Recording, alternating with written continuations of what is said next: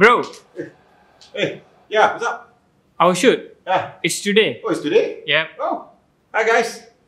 My name is Azmir. I'm the founder of Dattel and currently the head of Consumer Intelligence Department. I lead a team of researchers, analysts, and data scientists, including Saharil back there, in our journey to discover consumer intelligence. So what is consumer intelligence? Let's get down to that.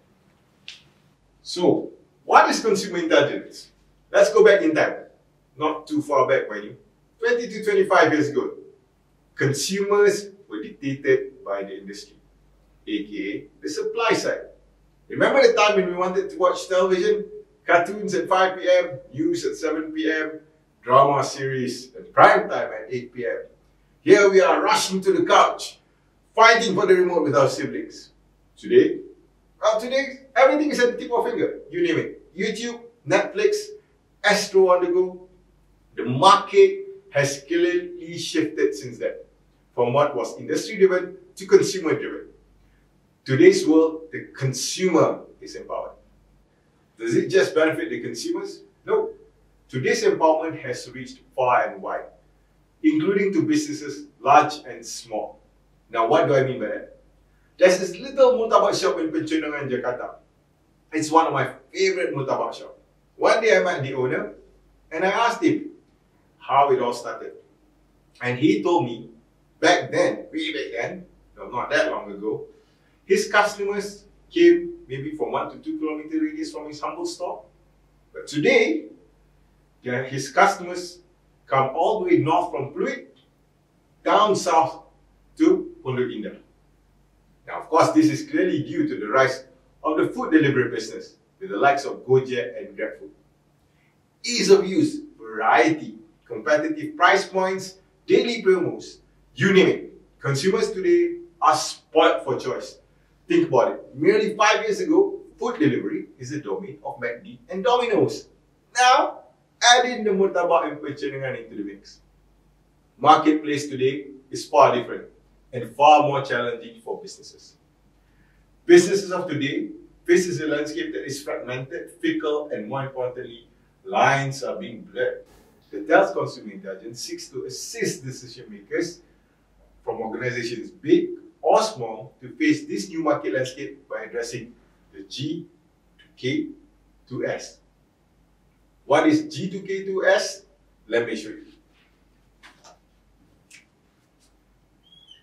Grow, keep, kill,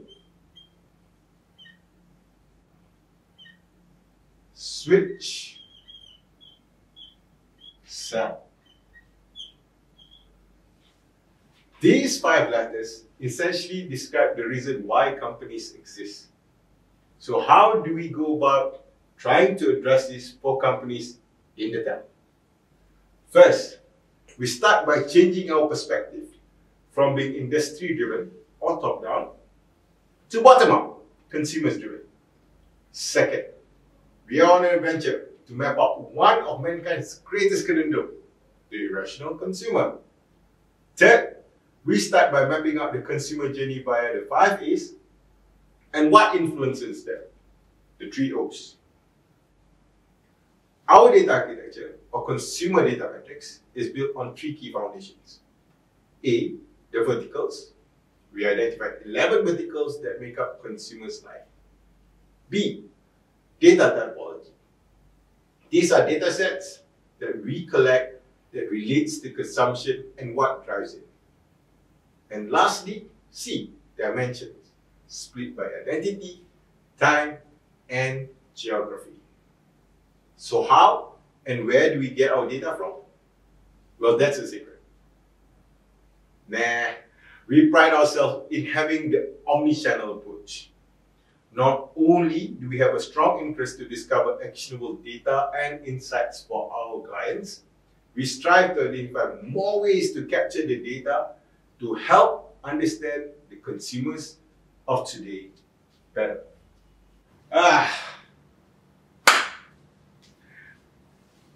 So that's our consumer intelligence.